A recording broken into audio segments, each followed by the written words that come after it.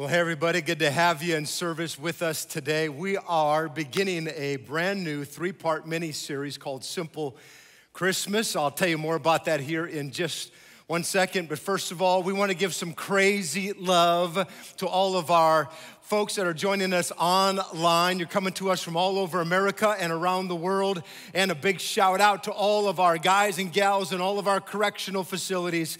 Come on, everybody. Would you just put your hands together? Would you make them feel welcome today? God bless you guys. Woohoo! And it's such an honor to be able to speak into your life. And I know that today is going to make a massive impact on every single one of us. Hey, while you're pulling up your message notes that are on your Life Fellowship app, let me just tell you that we are extending our Seeds year-end offering, our vision campaign. So we've had a lot of people this last week that are saying, hey, we're still mailing in and we're bringing in and sending digitally our offerings. Some others are still making pledges. And so we wanted to make sure that we incorporate all that before we give you a total of where we're landing. So next weekend, on the 16th, 17th, I'm gonna give you guys the update. I will tell you that we have yet to hit both of those marks that we are believing God for. And so I'm just simply asking you to pray, listen to God, join with Tatum and I in this incredible opportunity to launch a second campus in Anna, Texas, and begin to move forward in the incredible things that God is leading us to. And I will say it like this, that we as a church, we will move forward at the level of the generosity of the people. So in other words, the speed in which we're able to accomplish the vision is not determined by me, it's determined by us, okay? And so I'm just asking you to listen to God and let's just simply do what he says. And then, hey, everybody, we're just 2 weeks away from an incredible weekend. It's our Christmas Eve weekend. These have become some of the most attractional services that we do all year long. So, it's gonna be beautiful. We're gonna have like a baby grand piano in the lobby. We're gonna have stilt walkers and sleighs and s'mores and all kinds of beautiful music and a message that's gonna inspire people. And I'm just challenging you, take the opportunity that is Christmas, where people are more receptive to attend a service than at any other time of the year, and have somebody seated next to you. And I'll say it like this, your best yes comes not when you ask somebody, hey, why don't you come to church or Life Fellowship? It's when you look at somebody and you say, hey, I'm gonna have a seat right next to me and I'd love for you to sit with me. We can stop by Blend's Cafe, pick up a drink, and enjoy the miracle of the season. And I'm gonna challenge every one of us to do that. But this series that we're in is actually gonna lead us all the way into Christmas Eve. And over these next 3 weeks, I want us to explore the 3 gifts that the wise men, that they brought to Jesus. Now, if you don't know much about the Christmas story, let me kind of give you a little bit of context of things. So Jesus was born in Bethlehem. Not only that, he was born underneath the reign of a guy named King Herod. And there were these wise men, a lot of people call them magi, that traveled a great distance to come worship Jesus. Now, let me ask a question here today. I need 100% participation. How many of you, maybe in your home right now, or maybe in grandma's home when you were growing up, you have a nativity scene already set up or it's gonna be set up? Come on, where are you at? Put your hands up. Those of you online, okay. Now, how many wise men are always represented in the nativity scene? Right, there's always 3. The question is, how many were there actually there? We actually, honestly, the truth is, we don't know. We don't know. Tradition tells us that there were 3. In fact, tradition actually gives us their names. Melchior, Gaspar, Belshazzar. Honestly, there could have been dozens. We don't know. What we do know is that these guys were highly educated, brilliant thinkers.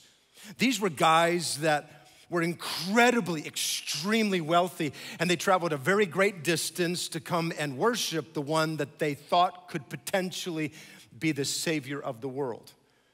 In fact, the Bible says in Matthew, it says that when they, talking about these wise men, when they saw the star, they were filled with joy. And notice this, everybody, they didn't come to a manger scene. It says that they came to a house. They entered in, and they didn't see a baby. They actually saw a child with his mother. In fact, most scholars and theologians believe that the wise men, these magi, showed up 1 to 3 years after Christ was born. And they bowed down, they worshiped him, they opened up their treasure chests, and they gave him gifts of gold, frankincense, and myrrh. Now, admittedly, when our kids were born, nobody gave us gold, frankincense, or myrrh. Nobody did. In fact, we got a lot of diapers, onesies, passies, and the ever-important, all-powerful baby snot sucker. Come on, somebody. We actually grew up in an era that it was that blue, old-fashioned kind. You stick that bad boy in the nose, you squeeze it, and you extract every bit of snot out of that little baby's nose. Well, apparently, I found this out the other day. There's a new modern version of this. So no longer do you stick something in their nose to suck it out. You actually put a hose in the baby's nose and you suck it out like if you want to.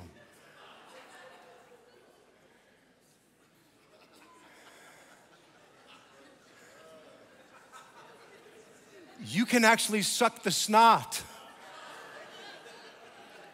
out of your own baby's nose. And I don't know why in God's name anybody would ever, like who even thought of this? And if this is your first time ever hearing about something like this, you ought to thank God in heaven. Because if you want to from now on, you can actually buy something that will allow you the opportunity to suck the snot out of your own child's nose. I'm telling you, Mary and Joseph, they didn't get a snot sucker, but they got gold, frankincense, and myrrh. And these were incredibly expensive gifts, but very deeply spiritual gifts. In fact, all scholars and theologians, they all widely agree that not only were these gifts very practical, that we're gonna talk about here in the coming days of how the family used these gifts, but they were very symbolic. They represented the nature of who Jesus actually is. In fact, the gold represents the kingship of Jesus. Myrrh, it represents Jesus as the suffering servant or the Lamb of God. The meaning of frankincense is actually something that before I tell you what it means, let me just tell you a little bit about it. So, according to all of my essential oil advisors, that there's a lot of them, they tell me that frankincense is the Swiss Army knife of the oils. Like it just has a lot of purposes. In fact, I know a little bit about these kind of oils because there was a time that Tatum liked messing with all of these oils. In fact, I know this, that you put peppermint on your tummy. I know that lavender is used for something else. And there was one oil that Tatum would put on. I mean, I'm telling you what, it stunk to high heaven. When she would put that on, I'd tell her, hey, that's the not tonight oil. You know what I'm saying? She'd come on in. I'm thinking, okay, not tonight. So anyways, what I did find out about frankincense is that it actually, it possesses antiseptic, astringent, diuretic, digestive, uterine, therapeutic, all these other things that are there that I have no idea even what they are, properties. Like it does a whole lot. To which you say, well, how did you figure that all out? Well, as a pastor, you guys know I only work on the weekends. And so because of that, I just dink around on Google all day long, and I happen to find that, so. No, but I'll tell you this, frankincense was incredibly expensive, and it was used to heal sicknesses. It was used to heal up different wounds in people's bodies. But even more importantly than that, frankincense was used by the priests, that they would ignite and it would create this smoke that would billow up, symbolic of our prayers being offered up to God in faith, asking God to move on our behalf in our lives. In fact, all scholars and theologians all believe that frankincense, and by the way, this is what we're going to study today, talks about Jesus as our high priest. Now, here's the reality. There's a lot of you that were not raised Catholic. I was not raised Catholic. So if you weren't raised Catholic, you're probably thinking about this going, okay, that doesn't make sense to me. I don't understand how Jesus, like what's the high priest thing all about? So here's what I want to do. I actually want to do something a little bit different today. I actually want to take you a little bit deeper. I want to get a little bit heady with you in this message today, unpacking and helping to explore something.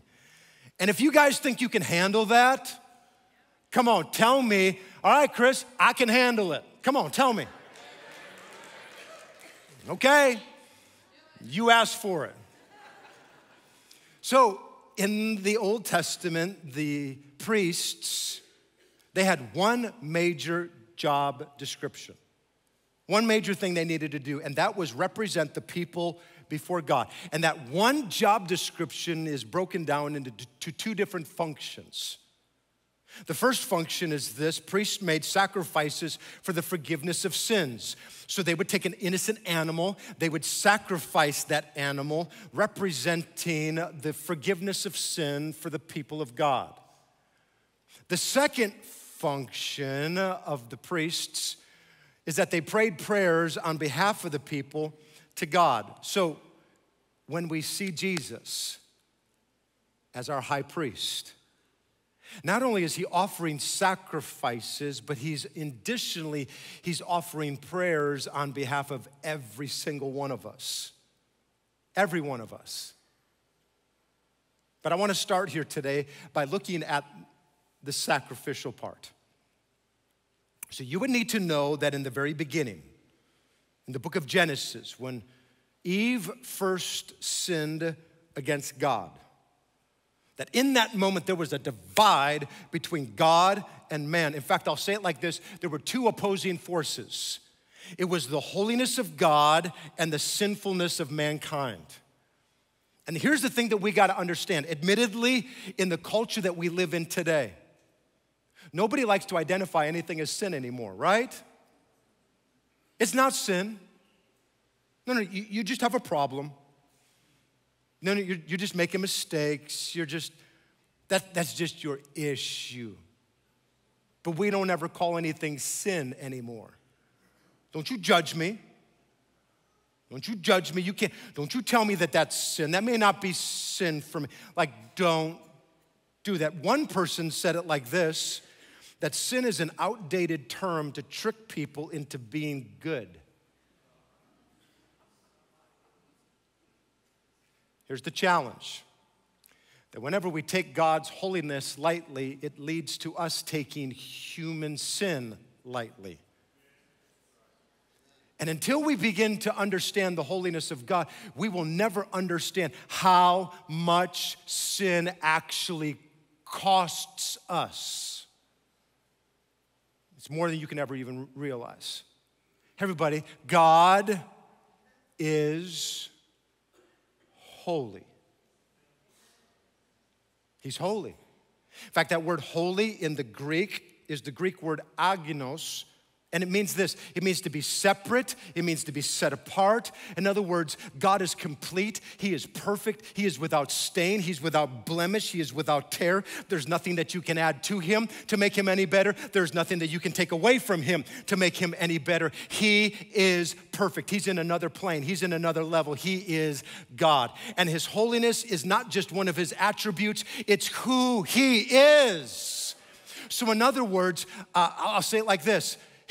His grace is holy. His mercy is holy. His words are holy. His thoughts are holy. His justice is holy. His mindset is holy. His love is holy. Everything that God does is holy because it's who he is. Here's the challenge. God's holy. You're not. Not you. Definitely not those of you sitting in this section right here, you know. I know some of y'all, okay. Not you. Not the person that you know at the office. You think, oh, they're just the sweetest, kindest. Oh, they are amazing. They're just the most amazing person. No, not them. Not the guy speaking to you today. None of us. In fact, the Bible says this in Romans. It says, for we have all sinned. So like we have all horribly missed the mark. We have fallen short of the standard of God, of the glory of God. Listen to me. Sin breaks intimacy with the very holy God. That's why God hates it so much. The reason why God hates sin is because it's everything that he is not. And not only does it break intimacy with God, it'll destroy your life. This is why in the Old Testament, the high priest once a year, he would take an innocent little animal and he would slit its throat. He would cut it, sacrificing this very innocent animal for the temporary forgiveness of people's sins. And he would do this on a day called the Day of Atonement, or it's a holiday called Yom Kippur in the Jewish culture. From there, he would go into the Holy of Holies, and the very first thing he would do is he would light the incense of the frankincense, and it would begin to create these massive billows of smoke that would begin to fill the entire place. The smoke going up to God would be symbolic of crying out to God, saying, oh God, please have mercy on us, to which the high priest would take the blood from the sacrifice of that animal and it would sprinkle it on the mercy seat, symbolically representing that there needs to be the death of the innocent on behalf of those who are guilty. And then how many of you guys have ever heard of the statement, a scapegoat? You ever heard that? Have you heard people make that statement? You probably used it. A lot of you don't even realize that that statement actually comes from this practice right here. Because what the high priest would do is he would actually take then a small little goat and without blemish, perfect, and he would put his hands on this goat and he would symbolically and in representation transfer the sins of all the people onto this goat and drive it out of the community into the wilderness, representing that our sins have been driven from God as far as the east is from the west. Like just, it's gone. Now, let me just stop and just say this. Some of you are thinking right now, this is weird. Like, this is weird, Chris. So those of you that maybe, this is like, you're new to Christianity, you're going, man, that's weird, strange. So think about it like this. If I was the high priest, I would take this cute little cuddly little lamb, and every single year I would slit its throat. I would collect all of the blood in a bucket, and I would go into a certain room, and I would light up some incense, and I would sprinkle this on a certain seat, and I would bow down, and I would begin to pray. To which there would be a lot of you be very, very mad at me right now. There's a bunch of y'all that would say, well, we're leaving this church. Like you think, man, that's weird. That's weird, strange. It's actually a little gross. Like it's not fair that this innocent little animal has to die so that we can be forgiven. Who in the world came up with this? Well, understand today that God is just, and his justice demands that sin be punished. But not only is God just, God is also merciful. So God has set this up in such a way that not only does the sacrifice satisfy the justice of God, but it also extends mercy to others. In other words, the cost of forgiveness is paid for by somebody else. And there's something powerful about this. See, I want to show you that that's kind of an old animal thing that was a part of the old covenant. But thank God we're not a part of the old covenant anymore. We're a part of a new covenant. And I want to show you this better, greater sacrifice that God has provided for us. It says in Hebrews chapter 10, it says, for God's will was for us to be made holy. So notice this, you're not holy by yourself. But it's always been God's intent that you would be holy. Well, how does this happen? Watch this, by the sacrifice of the body of Jesus Christ, once for all time. Under the old covenant, the priest stands and ministers before the altar day after day, offering the same sacrifices again and again, which may never take away sin, like it's only a temporary covering of sin.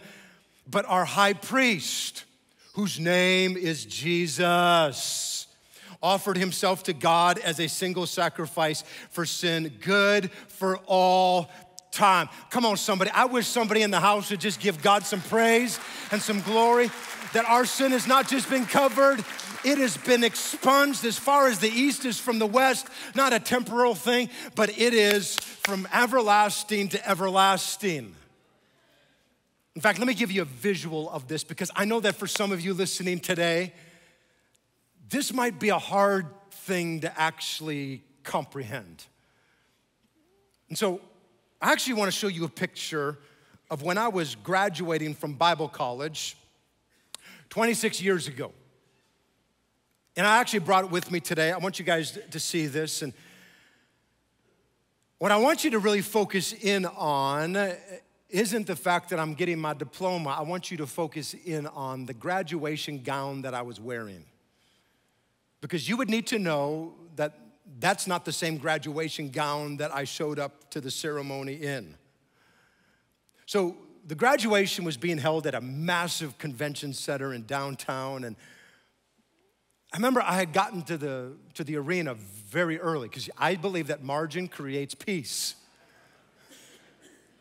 So I got there early, and so there really wasn't many people there. I was kind of in the back waiting for some of the other students to begin to arrive. And so I had been standing for a long time. So after a period of time, I actually sat down. And when I sat down, believe it or not, I sat down on a tuna sandwich. I don't know how a tuna sandwich got there. I don't even understand. I don't even know if it's one of the workers at the convention center, they put their tuna sandwich there. All I know is that I sat down on a tuna sandwich. And when I felt the cold mayonnaise coming up through my gown, I don't even know how to describe it to you. My reflexes were faster than a cat, and that's fast. Man, I jumped up out of that seat. I bolted up so fast, and when I did, I ripped my graduation gown. So I want you to just imagine me. There I am with the ripped gown, with a big old mayonnaise stain on my butt that stunk to high heaven. It was kind of like my not tonight gown, you know what I'm saying? My friends were laughing at me. I felt so incredibly awkward, because here I am in this very real, very ripped, very stinky, very stained, very real not tonight gown, knowing that I'm about to have to get out in front of 10,000 people and receive my diploma. God is my witness. One of my professors comes up to me and he said, "Hey, I can see things aren't going so well for you today, are they?" I said, "No, sir, they're really not." He said, "Why don't you take off that very stinky, very stained, very ripped graduation gown and put this new one on?" And I'll never forget taking off that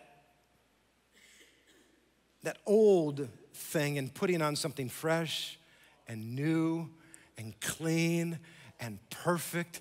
And I remember I stood up and I walked on out there and I received my diploma. Can I remind all of us today that we have a very real high priest. His name is Jesus, and he sacrificed his life for you and I in an incredible way. And he gives us his robe of righteousness. And I want to remind you that it's not your robe, it's his robe. And he doesn't give it to you temporarily. He says, man, I extend this to you for all eternity, to the point that whenever God looks at you, whenever God sees you, he does not see your sinfulness. He sees the very righteousness of God on the inside because of what Jesus has done for all of us. Everybody, Jesus isn't a distant Savior who feels sorry for us, but he's a compassionate high priest who deeply cares for us. In fact, the Bible says in Hebrews, it says, therefore, since we have such a great high priest, his name is Jesus, who has ascended into heaven. Therefore, who has ascended into heaven, Jesus, the Son of God, let us hold firmly to the faith we possess. Like, don't give up your faith, everybody. Stand firm. Don't let the world knock this thing out of you. For we do not have a high priest who is unable to sympathize with our weaknesses. In other words, Jesus is not up in heaven looking at you saying, really? Really, you're dealing with that again? Man, I'm so disappointed in you. I'm so frustrated with you. No, we have one that has been tempted. And that word tempted there doesn't just mean tempted. One translation says this, that he was touched with the feeling of our infirmity. In other words, every place that you hurt, every place where you feel wounded, when you walk through temptations, when you walk through tragedies and you feel overwhelmed, he actually looks at you and says, I get it. I get it. I experienced it firsthand in every way, just as we are, and yet he did not sin. And I hope today that you'll embrace this truth, that Jesus understands. He understands every area that you feel tempted. He says, man, I identify with it. In the middle of your trials, he says, I get it. In the places where you hurt so deeply on the inside, he says, man, I've experienced that firsthand. I mean, if you ever feel overwhelmed and full of anxiety, I just want you to begin to think about Jesus in the Garden of Gethsemane. Because here he was and his friends, they all abandoned him.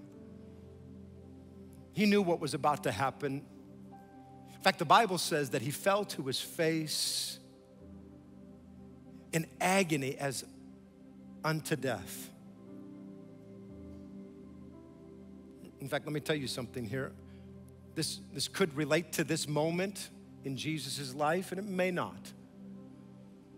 But you know that in the book of Revelation, it says that when John the Revelator saw Jesus, it says that his hair was white as snow, it was white as wool.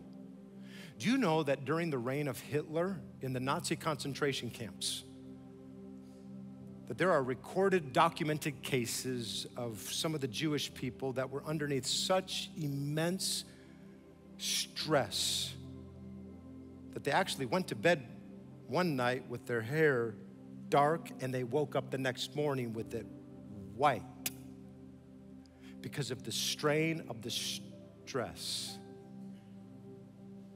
Let me tell you something today. He gets it. He looks at you and says, man, I know what it's like to feel stressed and overwhelmed. You say, yeah, but I have a crazy family. Let me tell you something. Jesus understands crazy families because he had himself a crazy family. And it's a spiritual principle. Every family has got some crazy in it. In fact, by a show of hands, how many of you would admit in your family, there's some crazy? Come on, put your hand up. You got some crazy in your family. Keep it up, keep it up, keep it up, keep it up. Look around at those whose hands are not lifted up. Okay? Just wink at them. Just give them a little wink, baby. Because every family has got some crazy in it. Like Jesus said, I'm the Messiah. And they looked at him and they said, you're a lunatic. No. You need to understand, when you think about how much Jesus understands, you'll realize how deeply he actually cares. Because Jesus was the one that was conceived to a teenage mom out of wedlock. You talk about scandal. Growing up, Jesus was in a very small little town. People whispered all the time. He probably heard it all the time. Oh, that's just the little bastard boy.